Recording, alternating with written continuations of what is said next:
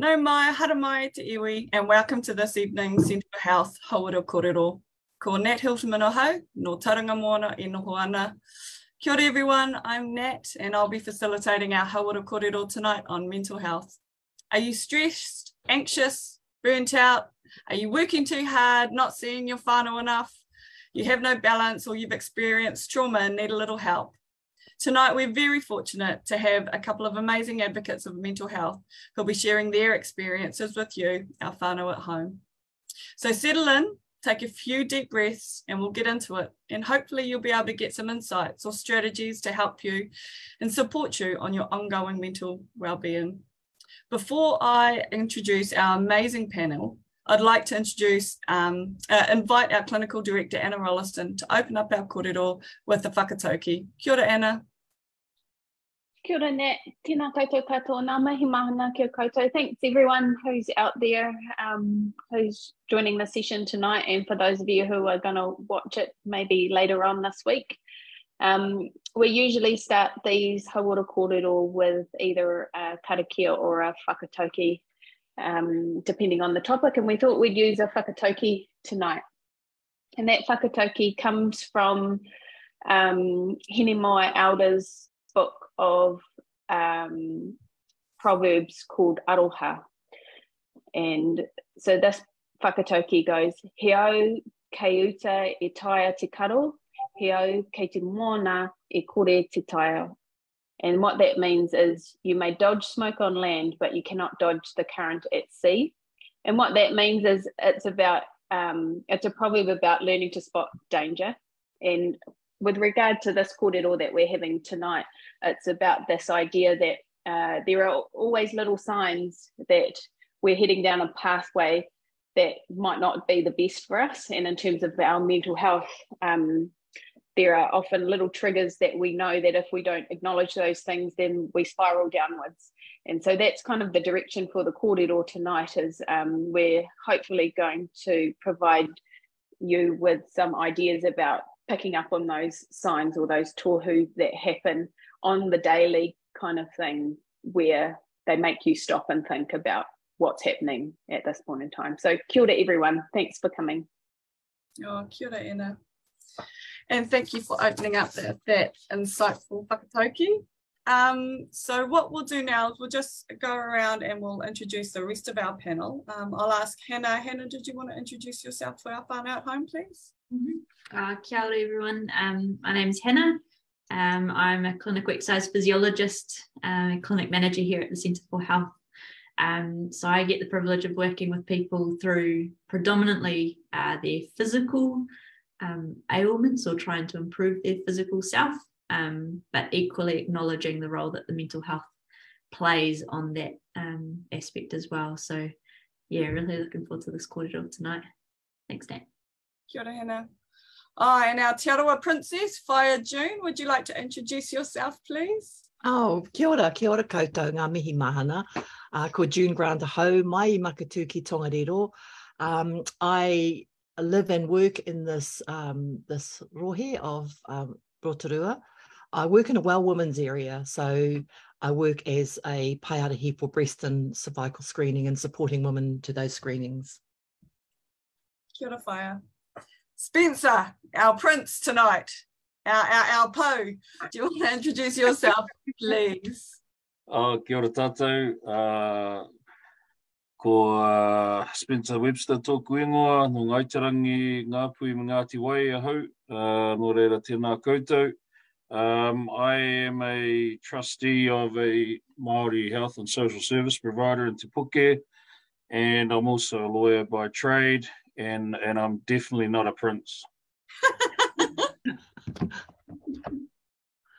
Ka pai, thanks, Spence. And kia ora everyone, and thank you for logging in and listening to our kōrero tonight. Anna, did you just want to do a quick, another quick kōrero in terms of who you are, and then we'll jump over to Hannah to open up our kōrero and set the foundation for what we're going to be discussing tonight. Yeah, sure. Kia ora anō whānau, ko Anna Rolliston tōku ingoa no Tauranga Moana hau. I'm Anna, I'm Managing Director here at Manawa Ora, the Centre for Health. Mostly working in the research space these days and not so much in the clinic space. So kia ora. Kia ora, Anna. All right, Hannah, do you want to set the platform for our kōrero tonight, and let's have a kōrero about why mental health is so important in these days and times, but also what effect it has on our bodies. Yeah, certainly not an easy answer to give, and we all know that how complex mental health is. Mental health, I guess, encompasses emotions, feelings, behaviours, and affects every aspect of our physical wellness as well. We cannot ignore our mental health, and nor should we. And I think every single one of us needs to acknowledge the impact that the way we feel, the emotions that we hold, and then equally what we do about them is going to have a direct impact on our physical health, and what we're able to achieve day to day and within our lives as well. So I guess, yeah, here talking particularly to these two amazing people, you can see Spencer's head increasing. It's awesome to get different perspectives as well, because for everyone, mental health issues can be brought on by different things, whether that be trauma, being a pretty massive one, can just be the accumulation of little things throughout life that eventually gnaw away at us, or it could just be a really difficult time in life, which is particularly prominent at the moment with everyone's lives being so busy, being so chaotic, with a lot of uncertainties around at the moment as well. So taking the time to acknowledge where we're all at, what's going on around us, and then how we could potentially be coping or doing things a little bit different to address what might be going on is going to help with our physical health as well as our mental health. Yeah. And so, Anna, that kind of leads us into our first partai. What are the common mental health issues people are dealing with nowadays? So it's funny because the term mental health has got lots of different meanings to different people based on their own experiences, either of themselves or within their whānau. But I suppose if you're talking about for the majority of us, as Hannah said, we've all got mental health and we've all got emotions and feelings and thoughts that sometimes take over our lives. And so it's about thinking about what's common for most people. And I think stress is the big one. So stress is a term that we often don't associate with actual mental health. Stress is something that, like, often we end up with some heart things, for example, when we have to go and see a doctor about it. But stress is one of the biggest drivers of mental health concerns, because stress then leads to things like anxiety and depression, which can become clinical disorders. But just because we feel down or not that great doesn't mean that we have depression or anxiety, but we might have episodes of feeling depressed or having some anxiety. And so there's this continuum of kind of what's common. And if we think about anxiety and depression as kind of quite overarching words that can describe different ways that people feel stress in their bodies, and thinking about sadness and depression, which is a very low feeling and a low state, and anxiety, which is often a fast running kind of highly thinking state. So the difference between those two things and everything in between.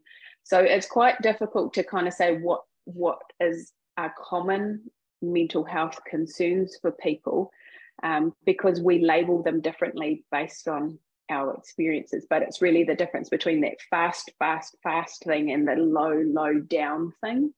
And we can often find ourselves at different places along that continuum. Can we, what's everyone's thoughts in terms of the acceptance of kind of talking about mental health nowadays? Do we think that that's moved on some? Spencer, did you have any whakaaro on this in terms of maybe, you know, we've got some really loud advocates that are really good, like I'm thinking of JK, of Mike King, who are like strong advocates for mental well-being, but which has taken us some way forward to be able to discussing mental health and normalizing that. What are your thoughts on kind of how far we've come and how far we've still got to go? Yeah, I probably best can convey my thoughts from a male perspective because, you know, when I was growing up, you know, everything was about hardening up and not crying. You're certainly not about to share feelings and you know, expressing your feelings for other men, that kind of thing. What I have noticed, and certainly in my generation, is that there's now a greater openness about expressing your feelings, talking with each other about the challenges you have. So to me, the stigma that used to be applied to people who might indicate they were having a few mental health challenges has either, well, maybe not gone away, but it's certainly decreased. And I do notice in, say, my kids, their friends and that kind of thing, they seem to be a heck of a lot more open about it, where there's not that kind of view about what masculinity is at those in the younger generation. So I certainly think it has changed in my lifetime, where from you know, in the circle of friends I have, we're much more aware of it and much more aware of the need to be open about it and address it. Amazing. Does anyone else have any whakaaro on that particular kaupapa? Cool. Fire? Were you going to say? Well, I can remember growing up, and I was 12 years old, and I didn't know that my mother was depressed, and I didn't see it in any way, shape or form in our house because we always had everything as normal, beautiful meals. But she was actually diagnosed with severe depression and was sent away to Porirua for shock treatment, which was horrendous. And my dad had to take time off work to look after the kids. And that was my first experience of, gee, you know, does something that bad can go wrong to take your mother away?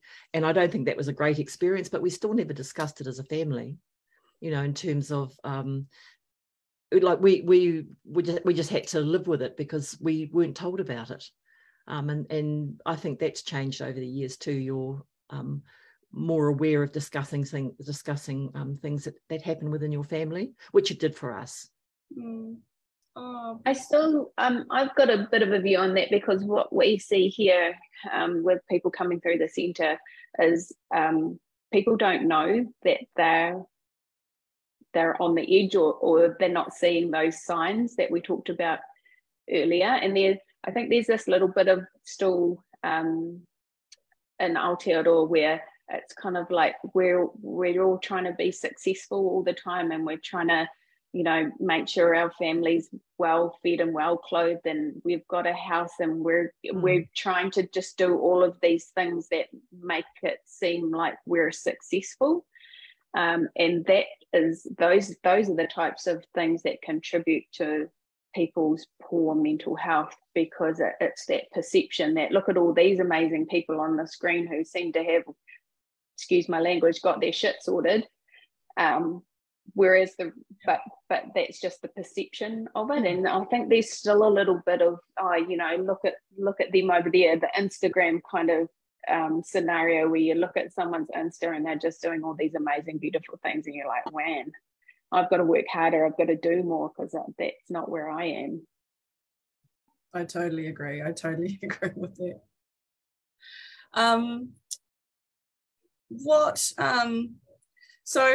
So what is everyone's experiences with mental health or mental health challenges? Fire, did you want to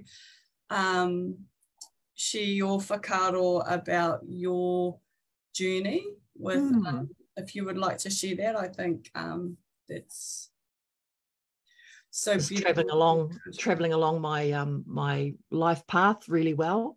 I got to 52, I had a regular mammogram, and then found out I had breast cancer, and I was the only one in my family. So it was like a bit of a shock. So I was coping with the diagnosis because, yeah, you know, what can go wrong?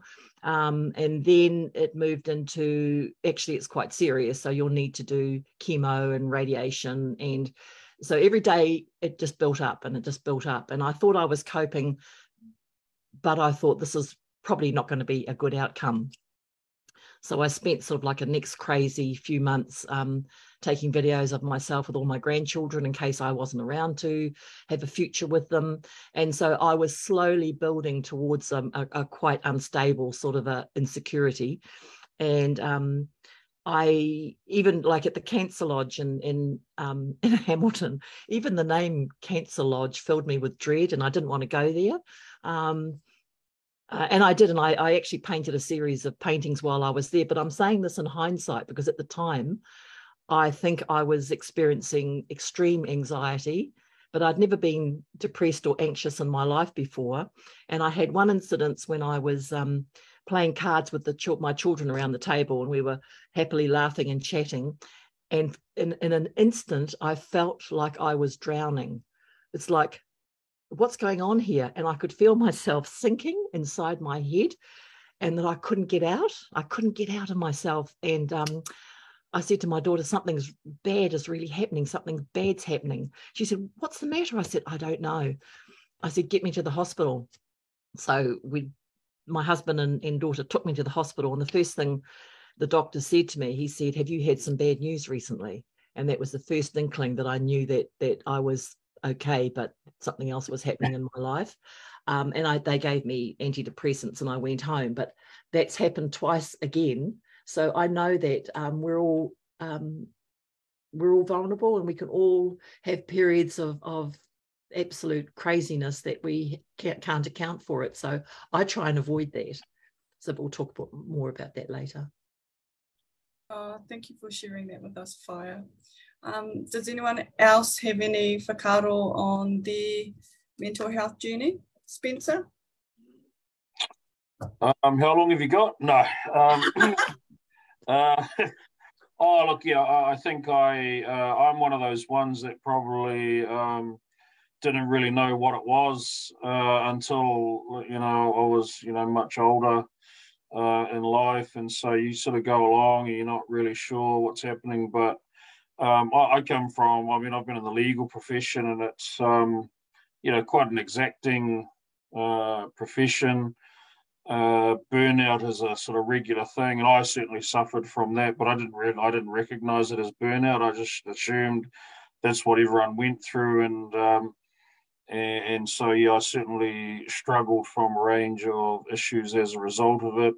You know, over time, your energy levels, your ability to function just declines, and sometimes it's really bad, and then it leads to other things. Particularly your physical health suffers. So yeah, I've certainly been through all of that kind of thing, and you know, had some. You always get a sort of certain level of anxiety or the low feelings that Anna talked about, and so you're up and down, and you're always this kind of on the roller coaster ride, and then you know it has impacts on your whānau relationships and so on. So yeah, certainly been on that ride for a while. Thanks, Spencer. What about Hannah or Anna, when whānau or people come into the clinic and they don't really know what's going on? How easy is that to spot? Do you have clients that come in and kind of like what Fire went through, not knowing what was happening to their tinana or to everything, right? Because it's all connected. And, you know, how often are you seeing that? How do you talk whānau through that? What the experience in there?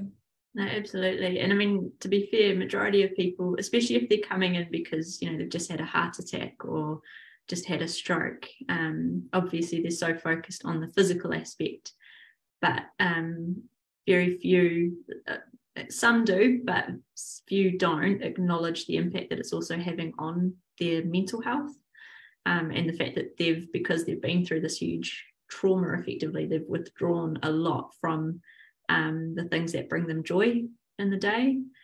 But even before we get to that point, it's for a lot of people that are coming in for, I guess, more of a preventative aspect. So perhaps they're coming in because they've had a friend or a whānau member who's had a heart attack and they just want to check things out for themselves. And then we sit down and actually talk about everything that's going on in their life. Always somehow try and draw in the mental health aspect, and usually it's through a conversation around stress, or their family, or things that they enjoy during the day. People, it can be a hard one to broach, but then people, as soon as they start acknowledging it, noticing it, we're fortunate here that we have some incredible clients who, I guess, create this incredible, friendly, welcoming environment to a lot of clients, and so, or to other people that are new and beginning, and so make them feel welcome and make them feel supported and comfortable, and that's certainly an environment that we try to foster. They don't have to give away any information or details about themselves, but it is an area that's really important for us as clinicians to be able to understand where they're at and to be able to provide that support for them. We kind of joke that, we're exercise physiologists, but our side job is actually a psychologist or a counsellor. I think we spend almost half our time just listening to people, so that they can talk. And for a lot of people, we're the first ones that they've actually had the opportunity to discuss openly some of these issues with. And so I feel very privileged that people feel comfortable enough to discuss those things with us. And then obviously it's of importance for us to be able to support them and make sure that they get the help that they need. I can't even remember what the question was, but that's about it.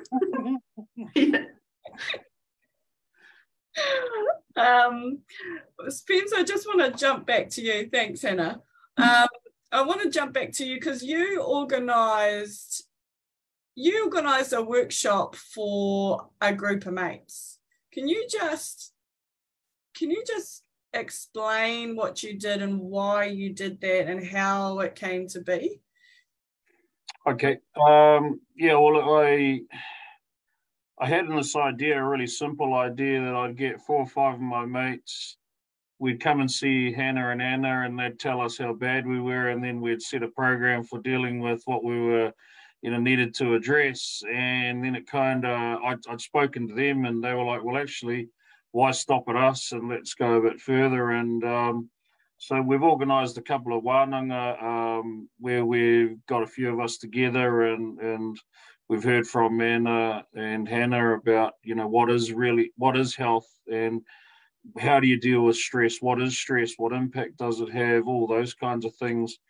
And so we're just working on the next session we're going to have, and make it an ongoing thing where we actually sort of have these regular check-ins, and then also add some health challenges to it as well, just to have some accountability in it. But what drove it was firstly my own situation in terms of the challenges I'd had. And I sort of, over time, realised that actually nothing I was experiencing was unique. And in fact, it was probably more widespread than not. And so I just had in my mind that, I just didn't want one of us to have to go to each other's funeral prematurely. And so we just decided to do something about it.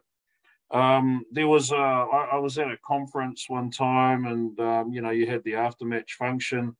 And I was talking to a lawyer, quite a high-profile lawyer, and we're having a great old time, really good chat about our backgrounds, this kind of thing. And then I think within a week, he had ended his life. And it struck home to me that I'm looking at a guy who, by outward appearances, is one of the most successful people in our profession, good person, but at the end of the day had his own internal struggles, and they were undiagnosed, and I don't know who he had to turn to or not. And so I just thought that actually, and then I talked to a couple of friends, and that indicated that actually they were having some challenges, and some were seeking help, which I thought was really awesome. And so, this sort of momentum picked up from all of those events where I said, right, let's do something. It's time. And I think, too, again, going back to that male thing, was that I was a bit unsure about how it would be received, getting a group of guys in a room to sort of share things. And it was really successful in the end. And, you know, so much so there's a lot of passion for it. But yeah, that's kind of, I think it was just time for us to have open and honest conversations about where we were and have a network that we could reach out to share our issues, or at least just talk to someone about any issues we were having, and be there as to support the brothers with whatever they were going through. And so, yeah, we're you know, it's easy just to go through life and just keep putting in the hard yards and then neglect everything. And then, you know, you're getting to my age and all of a sudden the wheels start falling off real quick. So, yeah, it was just really a kind of initiative to try and do something about it. We didn't know what we were doing, to be honest, but I went to Hannah and Anna and they know what they're doing. So I figured, oh, that's a good start. So far, so good. That's awesome. That's awesome. So Hannah, you mentioned when clients come in, part of your role is to talk to them and to let them talk to you and to connect. And Spence, what I've just heard from you is that's exactly kind of when you guys get together, a big part of that mental well-being is that connection component. Is that correct? Like being able to talk to someone, to reach out, to have those conversations.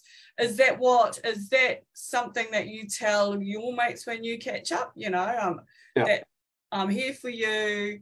Has that changed over time since this Rōpū has started? Yeah, I think it's part of our pathway to normalising the conversation about it, and therefore removing completely the stigma of it. You know, I mean, we're talking about sort of like, well, you know, I'm just clicked over to the 50, and so most of my mates are in and around that age, and you know, to a lot of the people in our profession, we're seen as kind of the veterans and the most experienced, and yet, you know, we're having the same issues that someone who's 25 and 30 is, just without perhaps the same physical ailments. But so, yeah, I think it's just a step in that process to being open about where we are. And actually, part of it was, yes, deal with us at our age, but actually we wanted to role model a different set of behaviours for the junior members of our profession, that they could then take on and not go through what we went through, where, you know, you were looked down upon if you ever, you know, mentioned that you were having any difficulties. And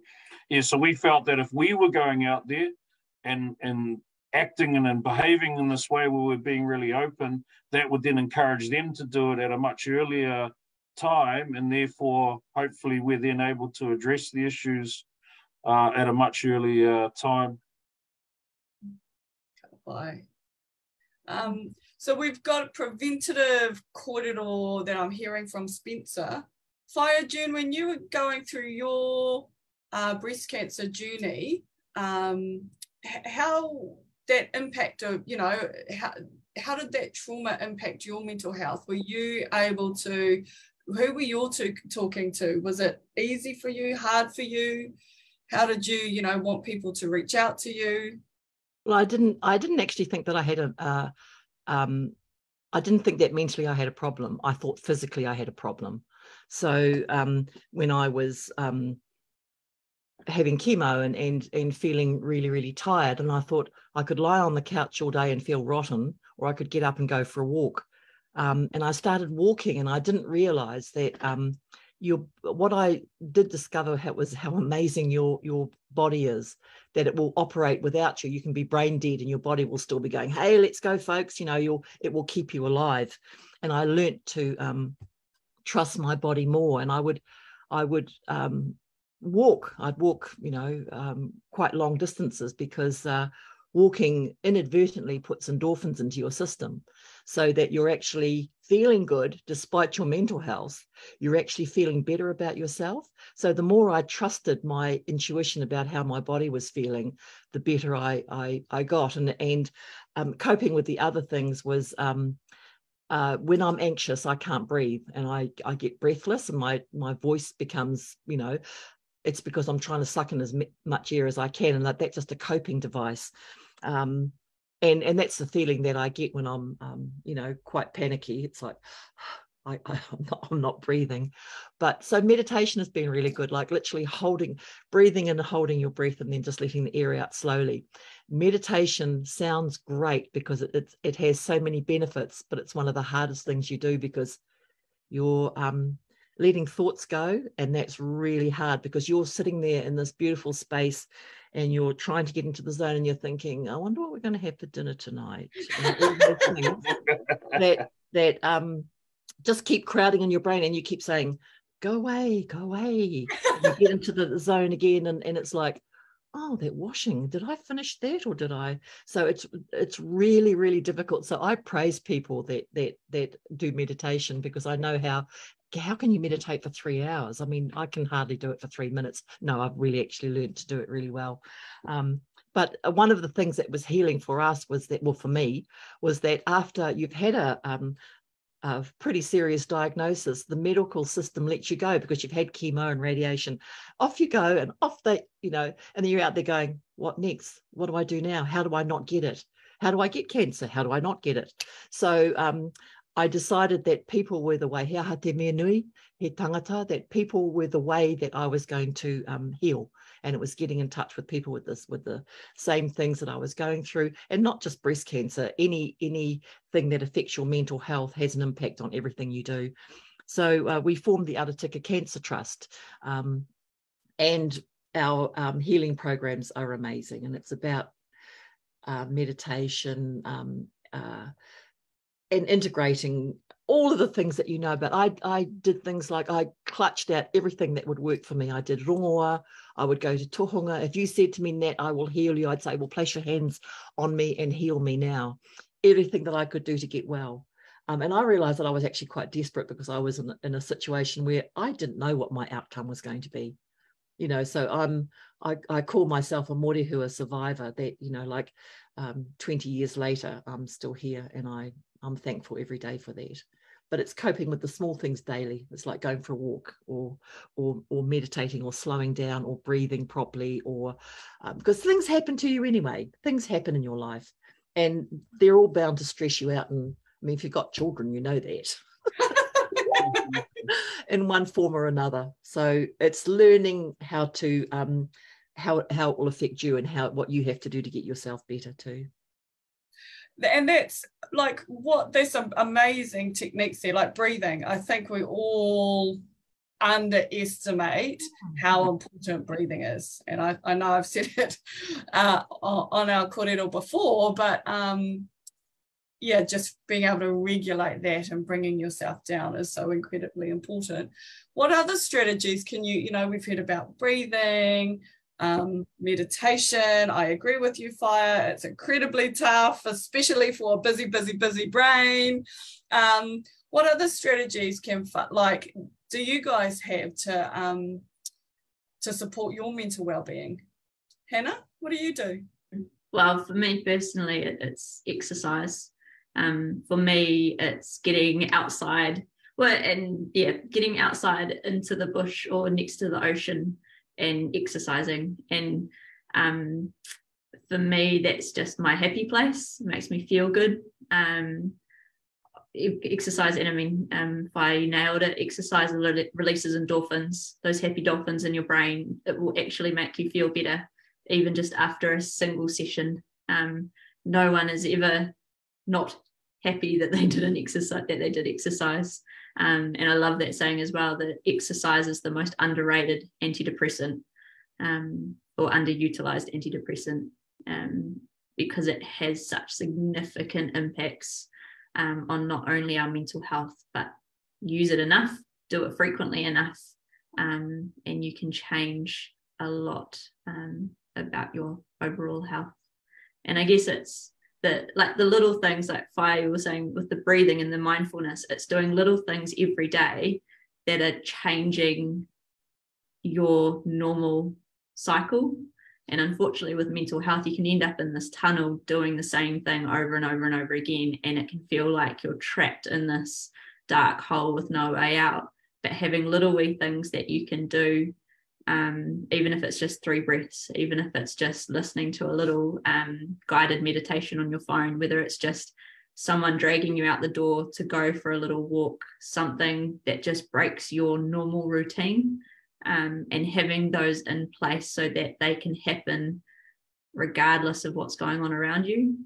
Sometimes that can involve having incredibly supportive people around you, or it can require a lot of willpower on your own. But having those little routines or little things that you can do, doesn't matter what it is, but something that makes you not necessarily feel good in the moment, but is going to do good for you later on. Yeah.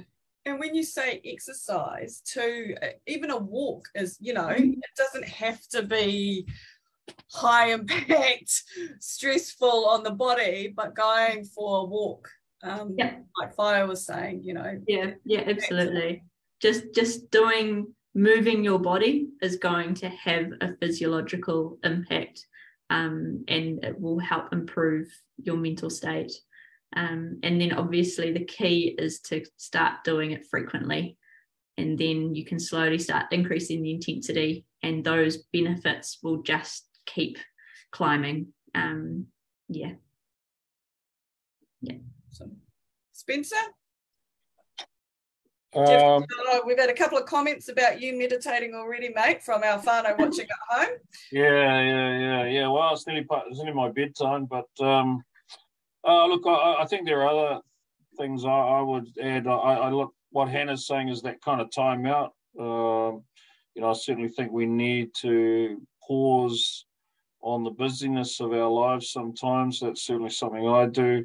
Another one I've taken to, and probably 5 years ago I wouldn't have ever mentioned this, but now I do, but is things like affirmations. In the morning. I mean, I even wrote some this morning after I went through a workout, just to kind of remind yourself, what you're good at, keep some good positive talk in your own mind to sort of counter the negative talk that you can have, which sometimes leads to the spiral into anxiety and so on. So that certainly is a technique I've used. Anna? So my thing tends towards the fear and anxiety side of things, and what I find is something I need to get myself out of that cycle. I need to ground. I need to find something to ground myself, and it can be as simple. So if it's at work and I know I'm not coping, or I'm just super stressed, I'll just take my shoes off and go and stand on the wet grass. So that for some reason just completely clears my mind, and I can just kind of reset myself and start thinking differently. If I've had episodes in my life where I've had significant anxiety to the point where like in the middle of winter, I've been in a cold sweat in the middle of the night and had to go and lie outside with hardly any clothes on the deck to try and cool down and get my heart rate down and things like that. And actually I find water is really helpful in that acute trauma state when you've got a significant thing happening to you and you need to try and control it. I found water was really helpful. So even just like a cold flannel on your face, but actually getting in, if it was conducive to get into the water, like actually go and jump into something cold, for some reason that for me brings me down and out of that fizzing state. So other people who are listening might have things that they know that automatically in an instant kind of brings them out of something, and just having that thing on hand, or when you go into situations that are triggers for you feeling the awful way that you don't like feeling, having those things on board. I tried Rescue Remedy and things like that at one point, but for me, those things didn't work. I don't think they were enough of a jolt to make a difference. Yeah, that's kind of my experience. I've got someone watching has just said, I've found that intrapersonal communication, so self-talk, is an actual thing. And once learning that, the stigma of having a quiet conversation with myself is okay. So just having that internal korero, kind of what you were saying too, Spence, so that affirmations. So thank you for your feedback, Whānau. On that interpersonal talk thing, I reckon that's all of our problem, is the chitter and the voice in your head that says you're not good enough and that you're hopeless and who the hell do you think you are doing this thing that you're doing, and all of that stuff. And I think knowing that that's what your mind does is one thing for people who are trying to manage their own mental wellness, is knowing that that's normal, that that's what our brains do. Because once you know it's normal, you don't get so, it's kind of like, oh, look, here I am again, like here it is again. And then you can start putting strategies in place.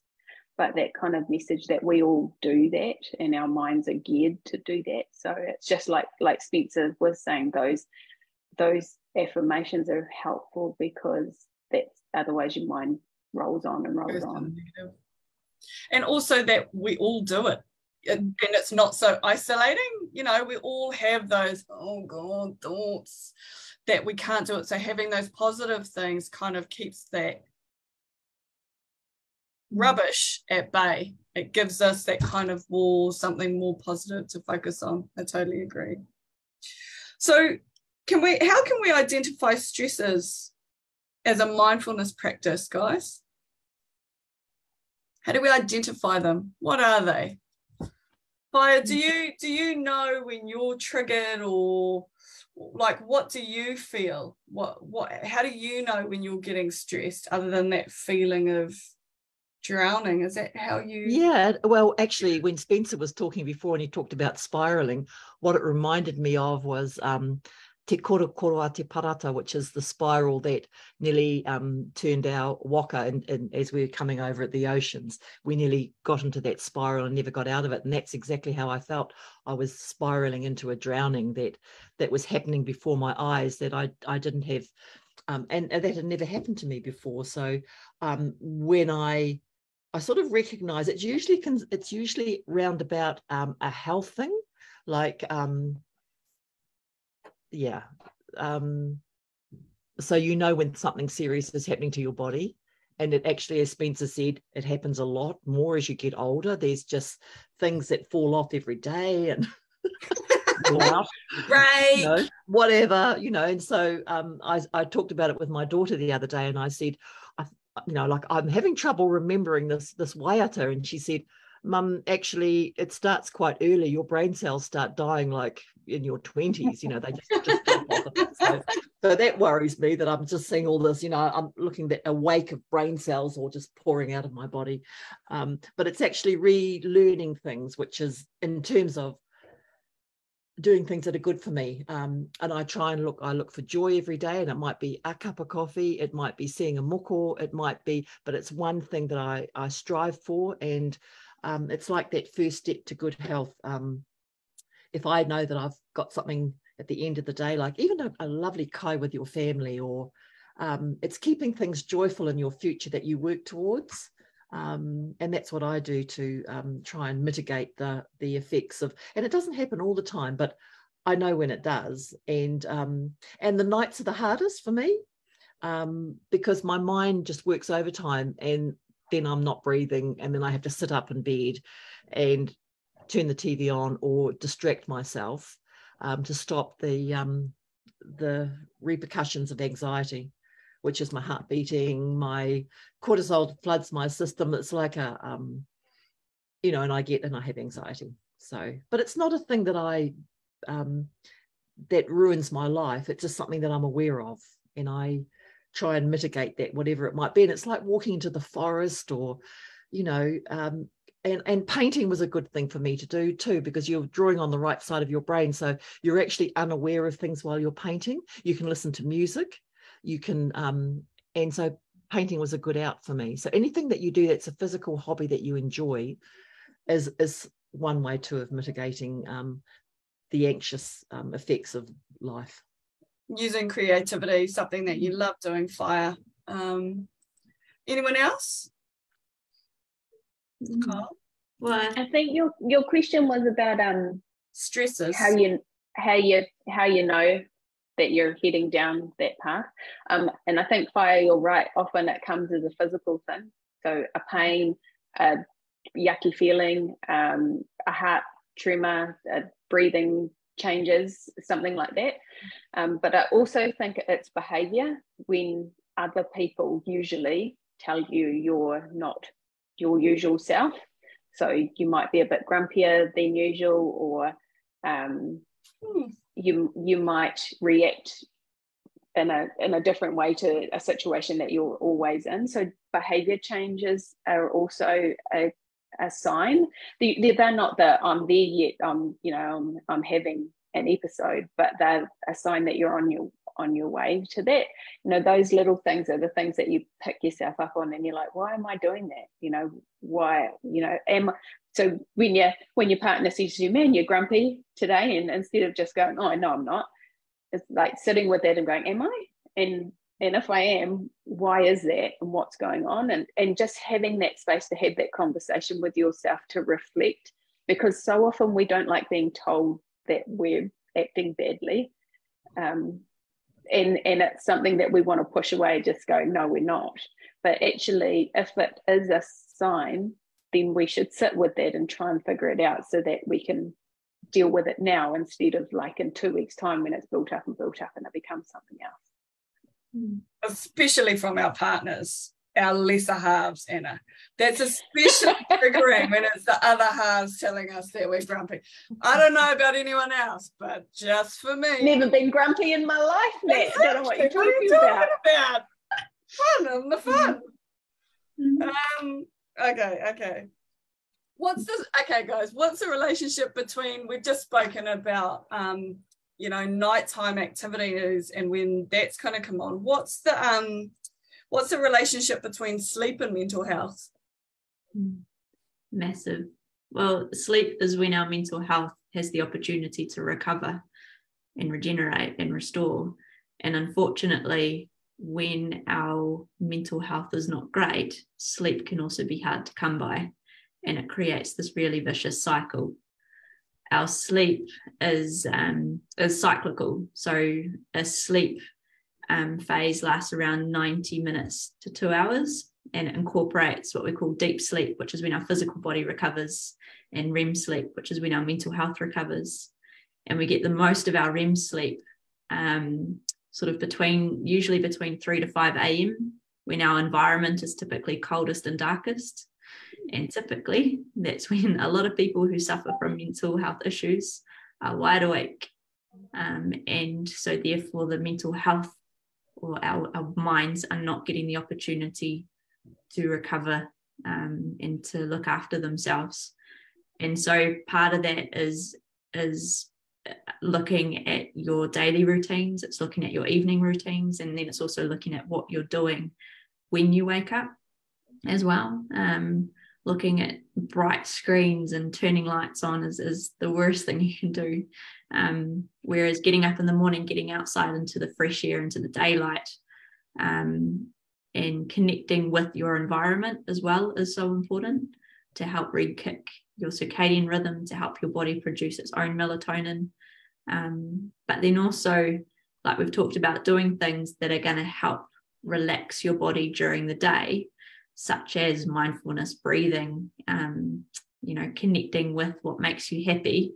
When you get into bed at the end of the day, your body's going to know how to relax and switch off. But if you don't show it what that looks like during the day, how on earth can you expect it to do it straight away at night? So the actions, the things that we do throughout the day, the way that we allow our bodies to wind down and start relaxing in the evenings, and then equally what we do first thing in the morning are all going to help with that sleep and ensure that we're getting the physical recovery as well as the mental recovery when we sleep. And unfortunately, it's not an overnight fix. You actually have to work at it for days, weeks, months, sometimes. Years. Years, yeah. Slow learning. Yeah. And so, yeah, the sooner you start, the better. Yeah. So what I'm hearing is if you're in that kind of cycle at the moment and you're not getting enough sleep, changing your routine to something that's more conducive to that, even though you might wake up in the morning and feel horrible and get dragging yourself out of bed. We all know that the hardest thing is to actually get out and do a walk or do a run or do whatever. But once you come back, you know how much better you feel for it, no matter how tired you were before. Yeah. So that's awesome. Yeah. Does anybody have anything else to add to that whakaaro? One of the things that really worked well, has been working well for me personally, is actually taking note of maramataka and how the moon cycles affect our body. And it's great to know when the high energy days are there, because you know that you can actually extend yourself and do things. And the low energy days are really important too, because you know, don't push yourself or look at. So it's actually being aware of environmental changes, which are to do with the science of the phases of the moon. So I found that really helpful. Just having a calendar that says, oh, well, you know, you've got to do your wānanga or do your high activity stuff during the phase of, and that's usually aligned with the planting cycle and, you know, when energy is there. So you put all your plants in at that time. So when our parents used to do the gardening by the moon, it actually is the same for your physical and mental health as well. And that's been a really good learning for me. Yeah, I've been blaming a lot of things on the moon lately. Hannah's the maramataka queen around here. Wow. If you feel awful when you walk in the door, you go and see Hannah and she's like, oh, well, it's just because it's like, okay. We're in this space, yeah. And I guess the other thing as well, which we haven't mentioned, and it's a physiological aspect, is hormones, because it affects men as well, but just thinking particularly for women, both premenopause and perimenopausal women, when you're in high hormone phase, it does affect your mental health because it's affecting you physiologically on so many different levels. And so many women in particular, when they're in high hormone phase, will feel the most anxiety. They will have the highest levels of depression during that phase. And in recognizing what is actually going on in your body and being able to say, oh, actually, I'm feeling so overwhelmed at the moment and I'm dropping everything and I'm feeling like a right klutz. It's not because it's my fault. It's because I'm in high hormone phase. Sometimes just acknowledging that and being aware of that can help with the coping of it too. And you can also come in the strategies and know, okay, during that week, I'm not going to organize anything that requires too much effort on my part because I know I'm not going to be there 100%. So sometimes just being aware, of your physiology and what's happening to you in different phases can be really helpful as well. That goes for you too, Spencer. Kia ora. Fire, we've just had Simone's just messaged in and said, kia ora Fire, I love that when you were talking about finding joy.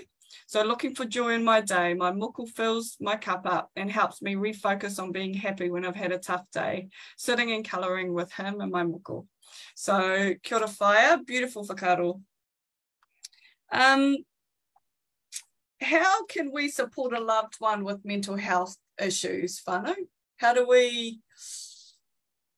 Fire, when you were going through your journey, how did you need help, or how did you want help? How did you want your friends or whānau to connect with you? Did you? I was actually probably quite introverted. I didn't really want to see a lot of people, and it was depression probably. But I just needed my family and I needed to be around them. And I probably talked a hell of a lot because I was trying to pass on everything that they needed to know. And it was like, these are my last days. What do they need to know?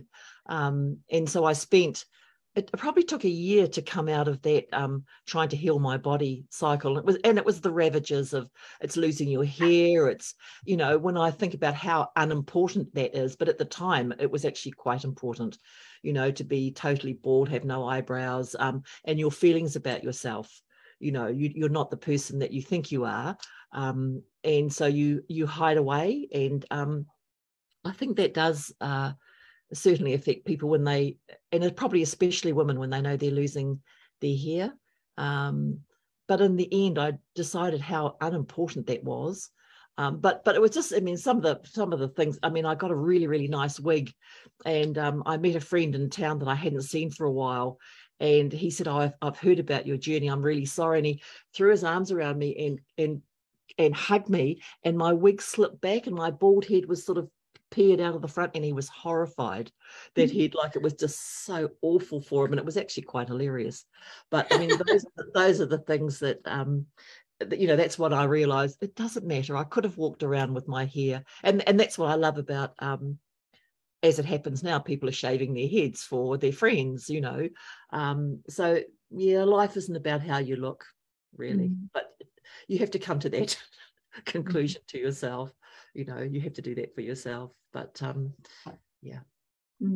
Identity is a big one, isn't it? Yeah. Like with everything, like in terms of how you perceive yourself, you know, how you want to go out, how that's an interesting one, Fire. Spencer? Yeah, look, I guess, you know, no judgment involved. I mean, we're probably, I don't know, maybe it's just the way I was brought up, and the generations before me were all very much, you know, if there's an issue, you deal with it, you know, and, you know, it's not quite that simple. And so you really just, you can't judge them for what they're going through, number one. And number two, I guess you got to be there for them unconditionally and help them find help when they're ready to get it. That's kind of my approach to it. And how has that gone through, like, you with your mates at Opu, in terms of, have you been able to kōrero with them around their mental health, around what's going on in their lives, to encourage them to talk, you know? Yeah, look, I think now, you know, if you talked amongst our group that you'd gone to see a psychologist, you know, there would have been a time when, you know, your manlyhood would have been, allegations would have been made about, you know, which sort of side of the fence you were on. But nowadays, if you say it, I don't think. In fact, if anything, you're more likely to get full support for you having done that, and actually a kind of, I think, some respect that you had the guts to go and seek help when you needed it. So, you know, I said that's the kind of dynamic I'm seeing right now. Awesome. And I think another aspect as well, and this is from personal experience, but also from working with obviously people going through it, is those that are the carers. So those that are the ones that are looking after someone with mental health, it's ensuring that you yourself are actually also looking after yourself, because it can be incredibly difficult and hard, and it wears you down to no end trying to support someone with a mental health issue, particularly if it is a fairly ongoing and severe one. You yourself end up in a pretty dark place as well. So, you know, they say on the plane, you have to give yourself the oxygen before you can help someone else. And you have to remember that too, that sometimes if you want to help someone else, you have to make sure that you're also supporting yourself and doing the things that are going to help your own mental health in order to be able to give the support and the full attention that that other person needs as well. Yeah. And I also think that mental health is not something that you can see in terms of, you know, you look as if you've got something wrong with you. When you've got a bald head, people know that you've had some sort of, and they're instantly empathetic and are sorry for you. But that doesn't happen when you look okay. And that's just, like, what's wrong with you? You look okay. You know, you look okay. And that's one of the difficulties with carrying something like depression or not coping with life and that, because you look all right, you're walking along and you're doing all like Spencer said, you're being the best you can be in your job. Nobody knows the turmoil that's going on in your head. And that's the hardest thing, to sort of like, are you okay? You know, you need someone to see you being different to recognize that there actually is something going on. So I don't know how we look for those signs. But you know that with your friends anyway, or your family. You know when somebody's not coping, because their behaviours are different. And but sometimes there are people that are stoically out there, continuing to be the best they can be, having huge anxiety. So kia tūpato, you know, look out for those ones. Beautiful. So it's time to wrap up now, whānau, but what if there's one piece of advice before we go? And Whai, you may have just said it, but if there's one piece of advice that you could impart to whānau watching at home for your to better their mental health, what would it be? To be mindful. I try and be kind as much as I can. And I think that, and being non-judgmental, as Spencer was saying too, it's actually pulling back on all the things that have been put into our heads from children growing up. We know what it feels like to be loved and nurtured. Put that out there. So I try and be a better person every day if I can. And that hasn't changed. So that's it. Hannah? Yeah, that's a hard one. I've completely changed what I was going to say. I think it's find something that you enjoy and do it frequently. And hopefully that thing that you enjoy is also actually good for you. But if it's, I was going to say, you know, make sure you've got your next holiday booked before the next one ends. But I think we all need to take a break every now and then to actually realise where we're at and kind of take stock of what's going on. And so sometimes actually we need to take a step back. We need to go and, whether that's put a fishing line out, just take some time, go for a walk on the beach, you know, do something that you enjoy, that grounds you, that allows you a bit of time to think about where you're at and what's going on in your life. And if that happens to be on a tropical island for a week, that's all good. You know, but make sure you take the time to do it, and you do it frequently. Love it, Hannah. Spencer? Yeah, well, I had two things, and you know, as with age, one's dropped off already. But I would say we've talked a lot about mental health and physical health, and one of the things I think you need to look at is what's the status of your relationships in your life, the key ones, and also what is the rest of your environment like, and is that having an impact on your mental well-being, and you know, in professions and careers, you know, you need to understand like what in my everyday life is causing me to have these stressors, because it's one thing to be mindful and meditate and that kind of thing, but then you're walking straight back into the conditions that are causing the issues requiring you to get out in the first place. And so to some extent you need to do a stock take on where you're at as with your family, where you're at in your work, and other things that are impacting on your well-being. Love it, Spencer. So simple yet so profound. Anna? I suppose my take home is check in with your mate. So both Spencer and Whai have kind of touched on that idea that you might look all right on the outside, but on the inside you're not all right. And this conversation has been about the fact that we've all got emotions and we've all got thoughts rolling around in our heads. So actually those people who you might think are good, check in on your mate. So, and it's just that question, are you okay? How's life at the moment? You know, what's going on? Is there anything, you know, that's not kosher at the moment that you want to have a kōrero about stuff? Oh, kia ora. Well, kia ora, and thank you to all of our panel tonight again. Some beautiful insights, and I hope our whānau at home was able to listen in, learn, and feel the aroha that this panel has given to our whānau. So, Ko Māori whānau, thank you to everyone on here tonight, and we'll see you next month for our next Hauwera Kōrero. Ko Māori. Ko Māori.